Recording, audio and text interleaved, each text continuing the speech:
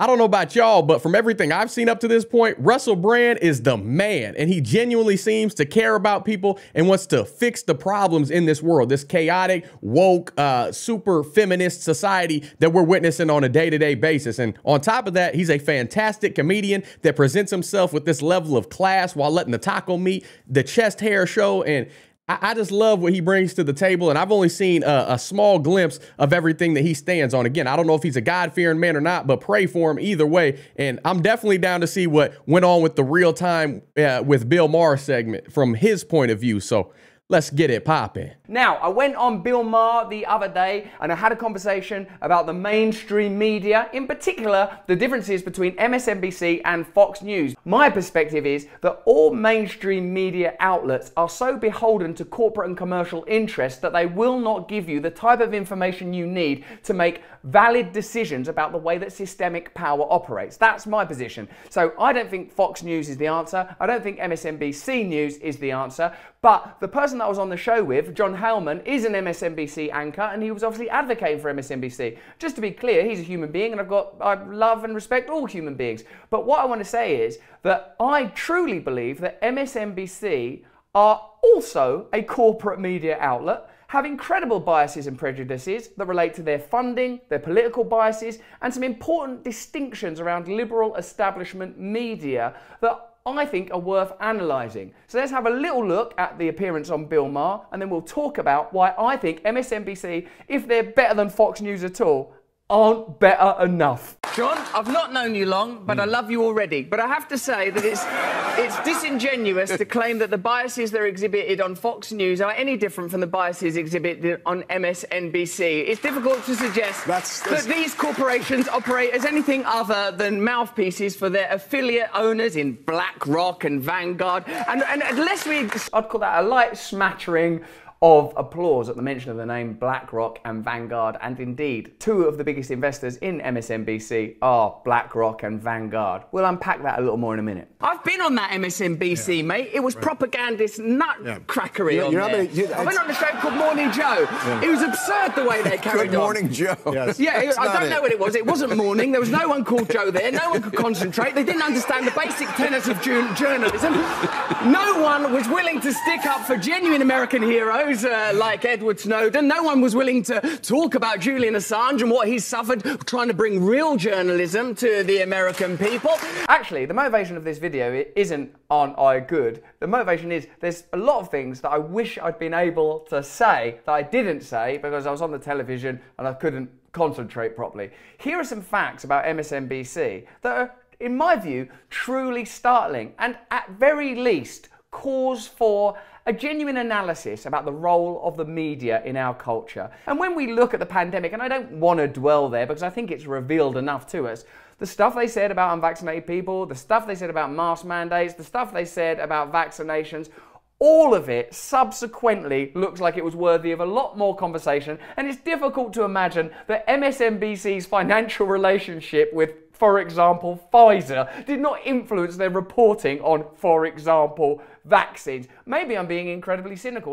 I got to pause it there because I don't want to get completely blackballed and taken off YouTube because they're talking about that Trump bump, that Fauci, ouchie, and all that sort of stuff. You know, the speculation and the just utter chaos that ensues when you bring that up, whether you're for it, against it, whatever it is. I'm not here to talk about that today. But if you haven't seen the Russell Brand clip from about 9 years ago when he took on those three people at MSNBC, MSDNC, if you may, absolutely hilarious. Put them on the spot, hit them with such subtle just insults that it went way over their head. He was making fun of them because how rude they were to him, talking about him in the third person, and he just put them on blast. It was absolutely on the money. Definitely go check that out. I'll link it at card form, but it's obvious if you have any sort of logical thinking and connected brainstem that you could take a step back and discern what each media outlet is pushing. Fox News leans conservative, but they have their liberal ideologues and ways of thinking as well. MSNBC, CNN,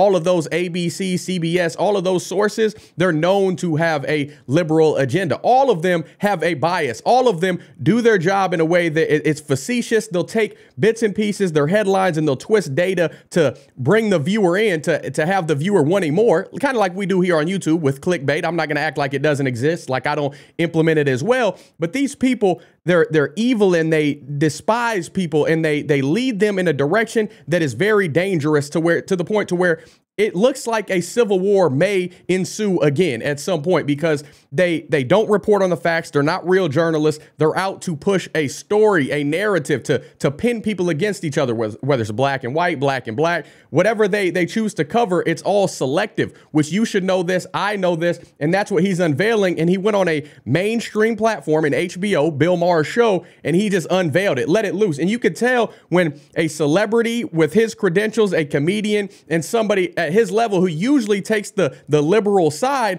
when he starts to air out all sides and doesn't pick and choose, he just clears the air and tells the things that we've already been thinking and lays it out in a way that only Russell Brand could do. You can't not love this man's accent at the very least, but I love his just transparency. Again, I don't know if he's God-fearing. I'll be praying for him either way. Could you imagine him debating Ben Shapiro? Which one could go longer without taking a breath is my question. If you think that MSNBC's relationship with Pfizer affects the way they talk about Pfizer, or maybe that financial relationship with Pfizer doesn't affect the way that they talk about Pfizer. So I'm essentially saying that the vanity of small differences has become this celebrated battlefield where everyone's willing to shout and scream, oh, we would never do that on MSNBC. But look at what you do on MSNBC. I believe that we deserve an open media. That's why I'm working in these spaces, in order to participate in open conversations, because guess what? I might be wrong about stuff. You know things I don't know. I don't want a media that talks down to me, and I know you don't either. I don't want a media that's owned and co-opted by financial interests to such a degree that it's never going to tell you the truth, because it simply can't.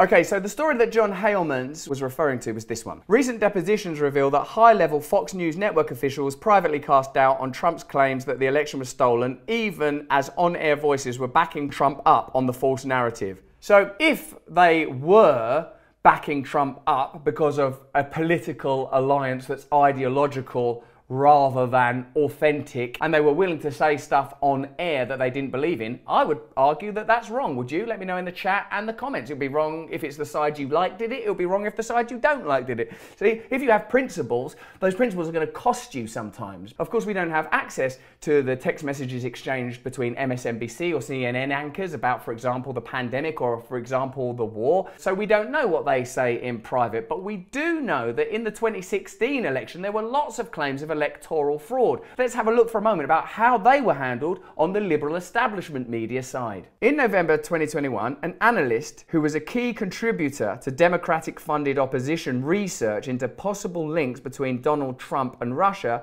was arrested and charged with lying to the FBI about his sources. The analyst, Igor Danchenko, was a primary researcher for claims that went into the so-called Steele dossier, a compendium of rumors and unproven assertions suggesting that Trump and his 2016 campaign were compromised by and conspiring with Russian intelligence officials to help him defeat Hillary Clinton. What have you got to back up these claims of collusion and collaboration? Well, we've got a compendium of rumors and unproven assertions.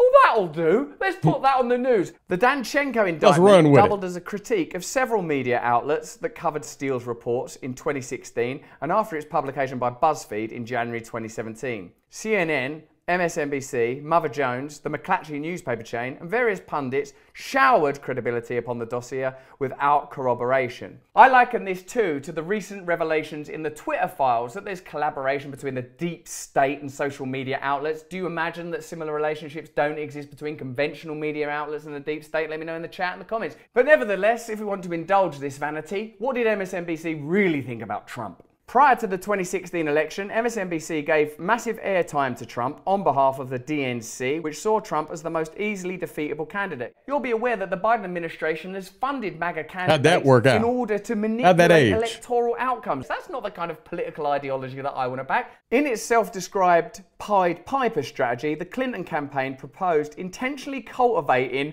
extreme right-wing presidential candidates, hoping to turn them into the new mainstream of the Republican Party in order to try to increase Clinton's chance of winning. Part of the problem, of course, as well, is that similarly, MSNBC and CNN benefited from Trump, deified Trump, required Trump. In fact, what a perfect example for the whole damn farrago. The fact is that they both benefit from figures like Donald Trump that are divisive and incendiary and drive eyeballs to the screen, to their channels. For whom? They're advertisers. Not because they truly care, but just that's the way that the business model works. At the end of the day, whether it's Donald Trump, whether it's Joe Biden, Barack Obama, Hillary Clinton, Michelle Obama, Ron DeSantis, whoever you put in there, they alone are not going to fix the problem. Every politician, every news network is out to push a narrative to stuff their pockets, to bring in views, to bring in clicks, to appeal to the masses as if they care about everybody. But without us as a society coming together, despite our differing viewpoints as men and women, and standing on the foundation in which this country was founded on. I'm not talking about slavery. I'm not talking about the past sin. We've progressed from that. We've moved on from that. We've improved. We've repented from those. I'm talking about coming together with moral responsibility and ethical dignity, if that makes any sort of sense, and uniting together to improve the lives of ourselves, our families, the people around us, taking care of business and not taking care of people if they aren't willing to get on board, work hard, and stay disciplined and keep this country secure. If we can't do that, then we're going to fail as a nation. If we can't unite with an understanding of what actual humanitarian values are and the true foundational beliefs that our country was established in, then we're never going to succeed. We're never going to last as a nation. There will be a civil war that happens. There will be a world war that happens. If we keep letting the media paint all these narratives without genuinely taking a step back, looking in the mirror and say, you know what?